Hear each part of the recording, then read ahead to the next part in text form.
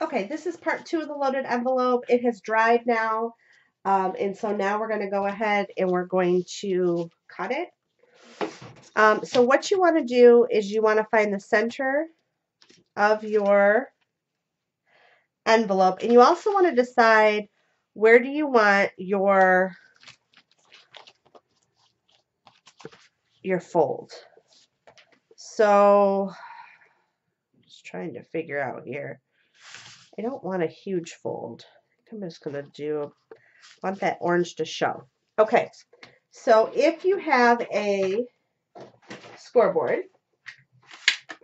now's the time to get it out.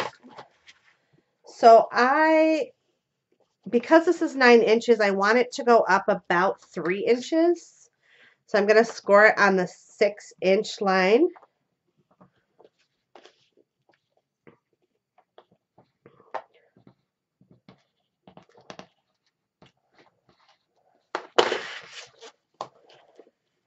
And I'm going to go ahead and score it on the back. My cardstock is very tough.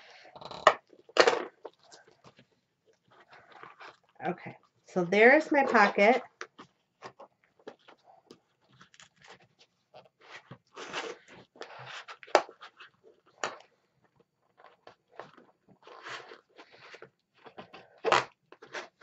In hindsight, I probably would have done it 2.5, just because I didn't want it up quite that far on my flower, but it's fine. It'll work just fine the way it is.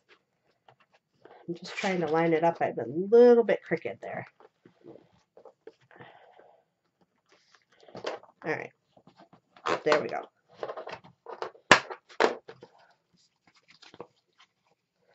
So once we adhere these sides, you're going to have a pocket right here. Now I want to cut down the center here. So it's 6 inches wide, so I want to cut right on the 3-inch mark.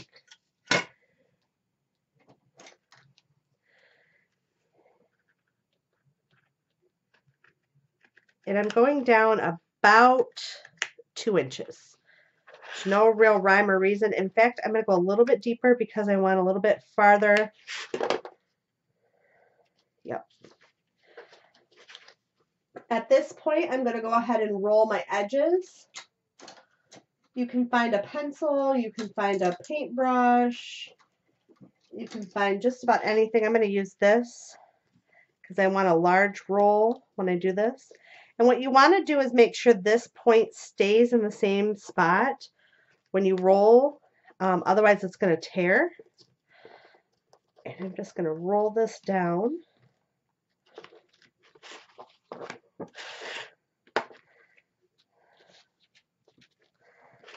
And then I'm going to do the same thing here.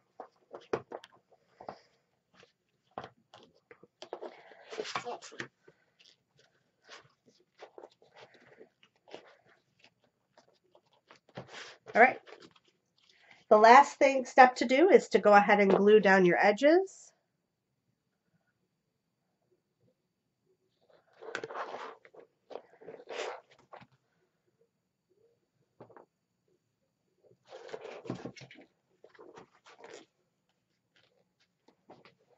And I like to put some clips on there until this wet glue dries completely. So I'm going to go ahead and put my clips on.